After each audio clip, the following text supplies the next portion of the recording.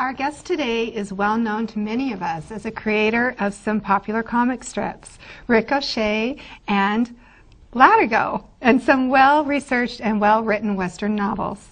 Born and raised on the Crow Indian Reservation in southeastern Montana, Stan Lynde has earned many honors, having been listed in Who's Who in America, having received the Montana Governor's Award for the Arts, and having a long list of other achievements. Stan was the 2009 winner of the Western Writers of America's prestigious Spur Award for his audiobooks, Vendetta Canyon, and To Kill a Copper King. And not only that, he's a real man because he knows how to wear pink. I love it. Thank you. So we're so happy to welcome Stan Lynde today. Thanks for stopping by. Thank you. Very good to see you, Michelle. Good to see you, too. It's looking good. I always tell Stan I think he's a cross between hip shot percussion and Ricochet, and now he says maybe just a little Merle Fanshawe thrown in there, too. So, yeah. Mostly the nice guy, though. Mostly Ricochet. So I think we all have our alter egos, and Hipshot's a little bit of my dark side and my heritage, but probably Rick, and Merlin even more than Rick, I think. So wonderful. We'll let you tell us a little more about Merlin pretty soon, Sure. but we'd like a background about yourself and where you grew up. And grew up in Lodgegrass, Montana. My dad was a sheep man on the reservation down there, and he ran 13,000 sheep in 1947. So it was really open range country then. And I grew up around these old-time cowboys that I just idolized. During summers and so forth, I wasn't around other kids very much, so they became my playmates, and I pestered them unmercifully.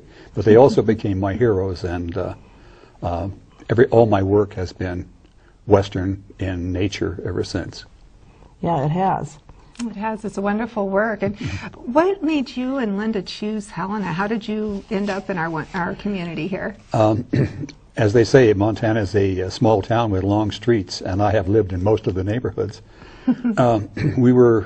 We met in Roberts, Montana, and then moved to Billings during the cattle drive of 1989.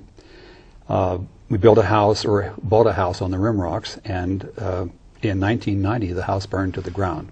So we moved to the Flathead briefly, and then found that we've always liked Helena. I always did, and Lynde did too. So we moved back from there about 16 years ago or so, and we just love Helena. We've been here since then. We like it for many reasons, but partly for its location. It's central to nearly everything in Montana. And when you're way east or way up in the Flathead, you're kind of a long way from the rest of the state. But here we're really central. It's a big state, and it takes a long time to get somewhere That's true. true. If you're That's in very the true. hinterlands. Yeah, that's right. And Helena is pretty central. Mm-hmm.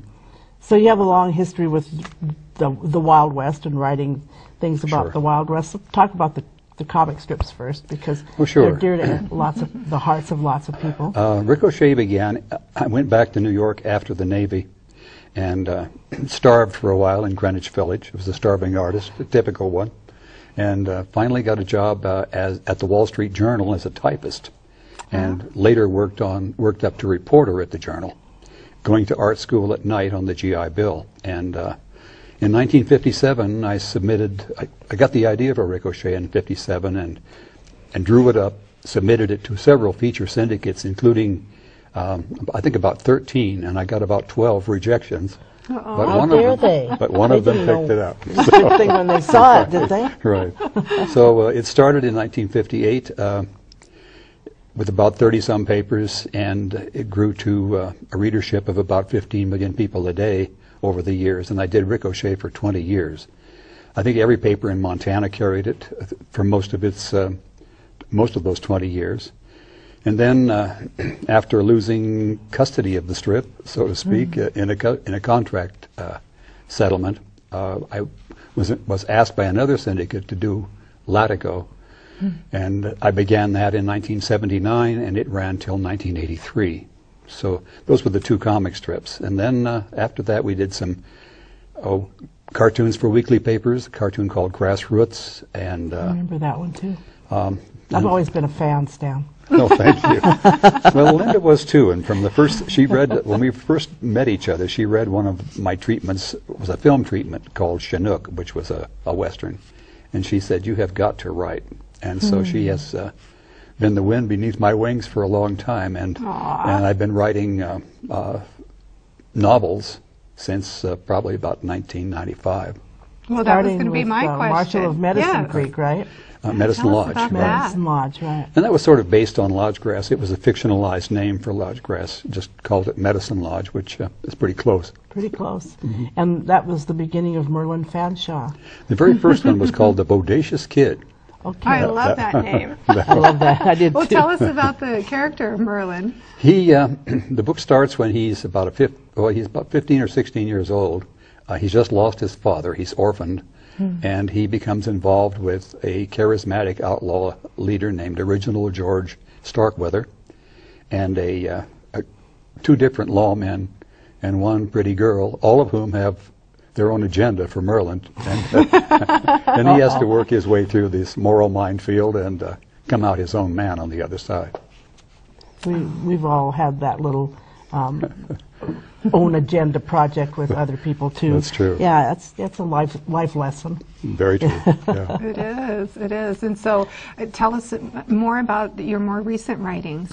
The books, there are 7 of them in the Merlin Fanshawe series so far. I'm just finishing the 8th one, which is called The Big Open, and that will be out this summer.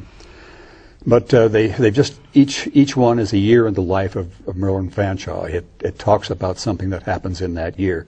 We're up to 1889 now, which is the year of our statehood. What is he now? About 23? About 26 or so 26? now. So he's getting older, Right. like all of us. Oh yeah, really. He's got a ways to go. I was going to say, I think Except there are you more ladies, you don't age at all. No, we Oh, don't. well, thank you. So you're charming, and we can give that credit to Lynde, your wife, I'm sure. True. Well, that's great. That means he has a lot of life left to live, so Yes, there he will be does. more books on the horizon. That's right. Yeah, it's probably as far people have really become enamored of Merlin, and they keep waiting for his next adventure, his next book. So for the foreseeable future, I'm going to be with writing Merlin from here on out. Oh well, yeah, that would be great.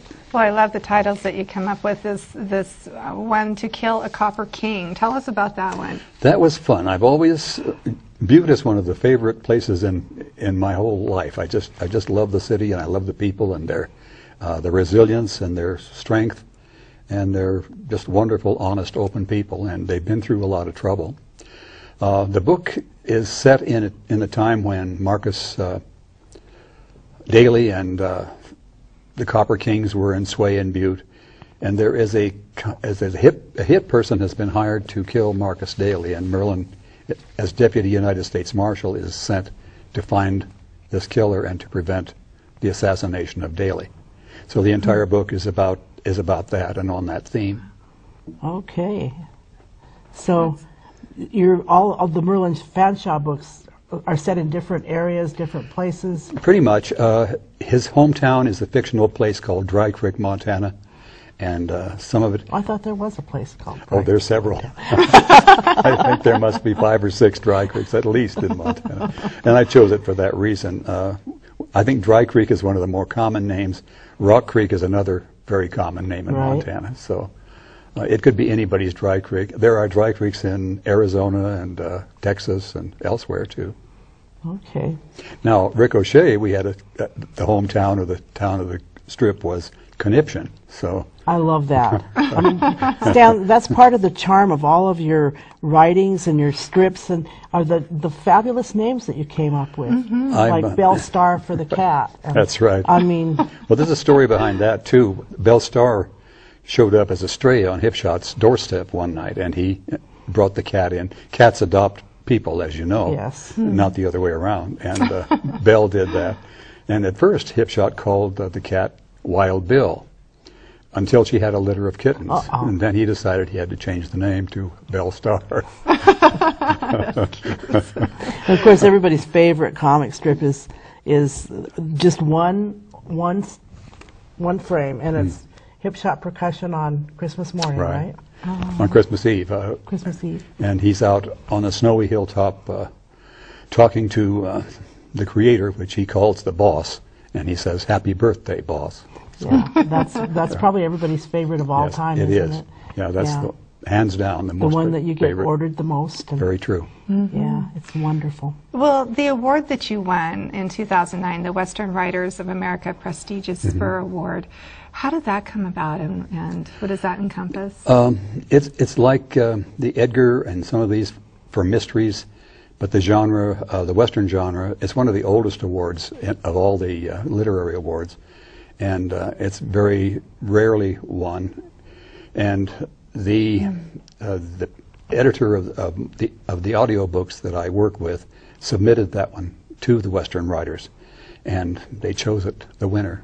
I've been a Spur Award finalist twice before, and he called me and said, "Stan," he said, "you have been a bridesmaid twice." He said, "but this time you're a bride." You get to be the bride. So Lynde and I went to Oklahoma City for the awards and received that one. Well, you put together a Western Writers conference here in Helena. We did. That was my first Several one, years ago. and that was great. You remember that? I do. People loved it.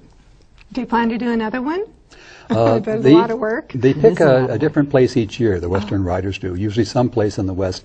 This year it's Albuquerque, New Mexico. Okay. So. Well, I thought it was quite a coup for you to pull it off, having it in Helena. Right. Richard Wheeler was involved in that, and some of the other writers here, Kate Cheatham and myself. And of course, even people who don't live in Helena probably recognize you in your white hat from being the host at the Western Rendezvous Right. House True. for many years. I did that for many years. Yes. In fact, this is my first year I haven't been involved. So you retired from that last year. That duty, yes. When you and Judy worked on that for many for a years. long time, you bet. Yeah, we did. Yeah. We had a great time. Yep, it was It's good. a wonderful good times. event. Yep, Now the Historical Society is doing it, and they're doing a nice job. they really are. Yeah. They really are. So we don't know who will be the MC this year, or do No, we? I don't. I haven't heard that. I received the card showing them. I got that's- one in the mail too. That means they're going to have the party, right? That's right. Just get to go and enjoy ourselves. And We I, love the party. I talked to John Baucus, and I guess they're going to have the quick draw out there Out again. at the so- branch, yeah, and we'll miss Jean. Yes, we will. Sure. Certainly will. What a Yeah. great lady she was. Definitely. Yes, she was. Well, is there anything else that you'd like to talk about that we haven't touched on that's Just exciting? like to mention, most of our work now is going online, and so I would like to mention my website and my blog site, if that would be okay. Oh, Okay. absolutely. Please do. I'm at stanline.net is the website. Maybe Jeannie can type that in for us. Yeah, just stanline.net, and then the blog site is stanlineauthor.com. Okay. So those are the two. And I've gone to look at both of those, and they're Right. very well done. Who pulled that one off? We did, Lynde and I, and we have a techie back in Alabama who's been helping us. Oh, we Well- love techies. Everybody Oh. needs a techie, don't Absolutely. they? I love techies. I call them nerds, but I think nerds Some people rule the call them world. grandchildren. You know? Oh, that, right. If you can't figure out how to do it, get a 12-year-old. Right, exactly. Well, tell us a little bit about your kids and your grandkids. Oh, my, And I know you have a son over in Great Falls. I'll Matt. get it wrong if I have Okay. I have 6 sons Oh my and gosh. 1 daughter, and in our blended family, Lynde has 2 sons. So, and I'll get this wrong, but I think we have 15 grandchildren now. Oh, my goodness. Holy smokes. And 2 of them, 2 of my sons are close by. Matt is a lieutenant colonel with the National Guard. He flies F-15s now. He's a hero. Yes, and my son Taylor is an artist, a painter. Yes, he is. And Yes. he lives in Townsend. He's I've one of my seen- Facebook friends, so Oh, I and see I've That's seen great. quite his a- work all the time. He's Yep. doing a His lot work is online, very too. He is. He sells Yeah. a lot online. He shows them on Facebook, and then most of his sales are over eBay. Auctions. Hmm. He paints with Josh Elliott. They're close friends. And Oh, yes, Josh is a wonderful He paints artist, beautifully. Yep. He really does. Thank you. Yeah, he Yeah. does. Really nice. Well, there you go. You've raised your children to be individuals. Very true. Yeah. And yeah. where are the rest of them? One is in Texas, and 2 are down in the Billings and Red Lodge area. Mark and Rich are down there. I have a daughter who is also in Texas. So. Okay. I didn't realize you had 6 sons. So it would be 7 children with a daughter, That's right? true, yep. And then 2 with Linda's blended family. That Right. gives you a whole passel of people. That's true, and they're both in Washington State, and the grandchildren